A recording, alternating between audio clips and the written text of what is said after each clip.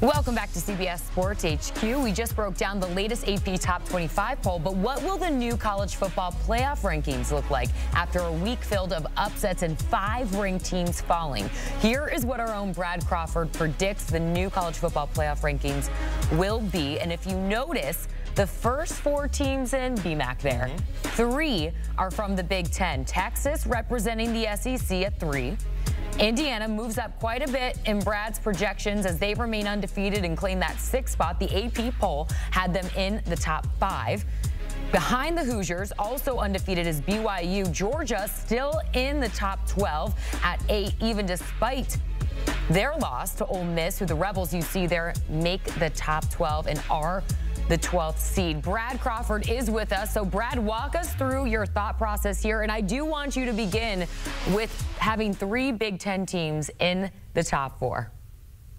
This is how the rankings are going to look Tuesday night for the top 4, in my opinion.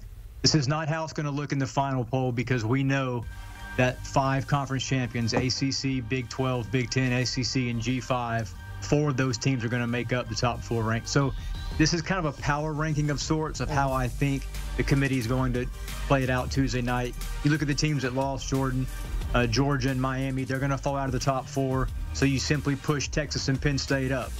We know the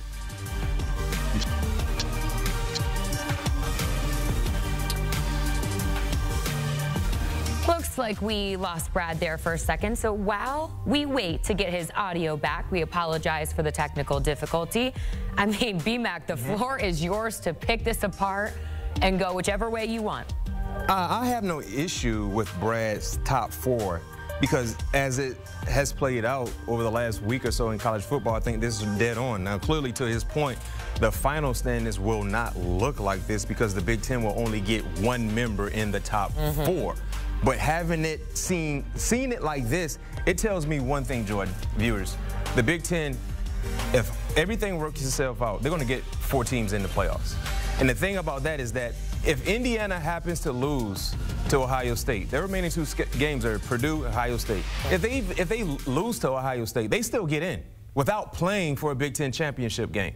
If Indiana happens to beat Ohio State, of course, they get that shot to play for the Big Ten title in Indy. Win or lose, they get in. I think Ohio State, if they happen to lose to the Hoosiers and don't play for the Big Ten title, they still get in based on everything they've done and what they did a few weeks ago in Happy Valley, turning Happy Valley into Sad Valley. And you look at Penn State, the only blemish on their schedule is losing to Ohio State, in which the committee in college football, they view that as a good loss. So with that being said, I do believe we will see 4 teams get into the college football playoffs in the top 12 when it's all said and done, based on everything those said teams have done. And I like to correct something I said earlier. When you look at the ACC and you see what Brad has Miami after that loss to Georgia Tech, if the season was to end today, Miami owns the tiebreaker over Clemson, so Miami would play SMU in Charlotte for the ACC championship game if that was to be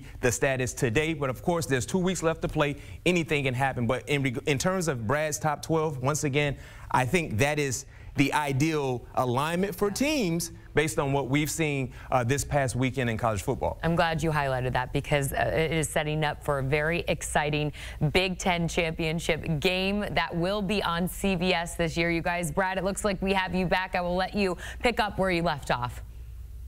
Yeah, just going to say that it's more of a power ranking of sorts, this Tuesday night projection of how I think the committee is going to rank these 3 Big Ten teams inside the top 4. We know 3 Big Ten teams cannot be inside the final top 4 based on automatic conference champions and how that's going to look. But right now, after you had Georgia and Miami get beat pretty badly by Georgia Tech and Ole Miss, you're going to see Texas and Penn State rise into those 3-4 spots. And I think it's very interesting, too. Miami was ranked 4th last week, unbeaten coming into the game against Georgia Tech. I want to see how far the committee drops them based on that loss to Georgia Tech. So it's going to be a interesting Tuesday night when we see these second playoff rankings. Well, most definitely. BMAC, I do want to come to you and get your thoughts on who you thought got snubbed maybe last week in the first rankings that were released, and who do you think may get snubbed this upcoming Tuesday night? Well, I felt like the BYU, when you look at their program, they haven't really received a lot of respect. you know, when you look at the first initial rankings, because they're undefeated. They once again found a way to win in a very, very hostile environment last night against Utah. So let's see where the respect will be this week when it's all said and done Tuesday night. I think there's a team, Brad, when you look at their style of play, they have experience on either side of the football field, right? They can run the football. They play tough in the trenches on either side. And I love what I'm seeing from the quarterback. And they're well coached. So they just kind of been treading nicely under the radar. And I felt like they didn't get the respect that they're deserving the first initial ranking. So I'm definitely paying attention to where they have BYU slated. And also, too, Notre Dame. When you look at what Notre Dame has done, you know, they're like the golden child, hint the golden helmet. The committee, they love Notre Dame, and outside that one horrible weekend against Northern Illinois, and what they've done since then, they've been playing some really, really inspired football. You look at what they have moving forward. They got an intriguing matchup against their rival in USC, but the big one, Army. Right? Looking at what Army has done, undefeated. You look at their offense and how they run the football with Bryson Daly. I mean, that could be an intriguing matchup. So I really can't wait to see exactly what the shakeup that happened, Brad, to your point, with some of the teams that lost in front of Notre Dame. Where will Notre Dame fall Tuesday night? Yeah, I thought BYU was certainly snubbed in the first rankings.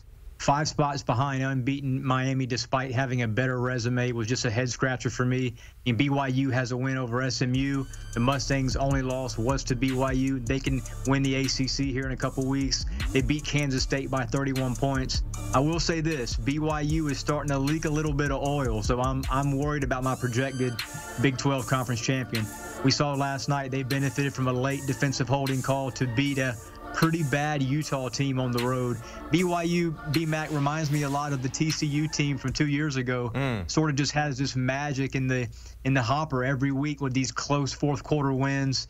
They won against Oklahoma State about a month ago in similar fashion with a last-second touchdown. So maybe BYU's a team of destiny, but right now the committee has to show the Cougars more respect because they're one of the few remaining Power 4 unbeatens. All right, we'll see who gets snubbed this upcoming Tuesday night when the second college football playoff rankings are released. Okay, I do want to talk about an interesting scenario that could be played out here for the group of 5. Brad, is there a scenario in which Boise State could be ranked the highest conference champion and claim that 4th spot and get a first-round bye? I think so, especially if the committee downplays Miami's ACC title projected, or maybe BYU beats Colorado in the Big 12 despite losing one of these next few games. BYU still has to go to Arizona State. That's not going to be an easy game for the Cougars. And I think Boise State has done enough resume-wise. A win over Washington State, that's the Cougars' only loss. They beat UNLV on the road. They have a quality loss at Oregon by a field goal against the #1 team in the country. So I think Boise State's in by winning out.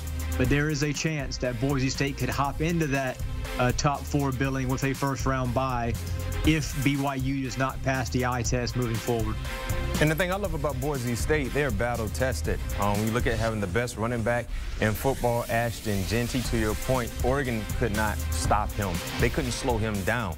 And that's a big point for Boise with their argument outside of their plays. Look at what we did against the #1 team in the country on the road, lost by 3. Our running back was the best player on the football field, but we just didn't have enough to win. To your point, that's a great loss. That's a great loss for Boise. So looking at what they did last night, rolling once again with Ashton Jeanty, this is a team that's well coached as well. So if that was to happen, if there lies an opportunity for a team like Boise to get into the top 4 and have that first-round bye, you better believe they earned it, because what they've done and what they've been through has been outstanding and amazing thus far. And something to note for any Notre Dame fans out there that may be scratching their head at a possible Boise State or even an Army jumping them, a reminder that Notre Dame cannot be seated higher than #5 as an independent. That is per college football playoff rules. So that is something that is just a little bit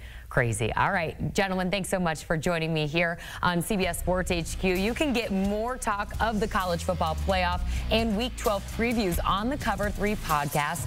The crew already has Week 11 instant reactions to all of the upsets and all the chaos that occurred. You can scan that QR code on your screen to watch or listen wherever you get your podcasts.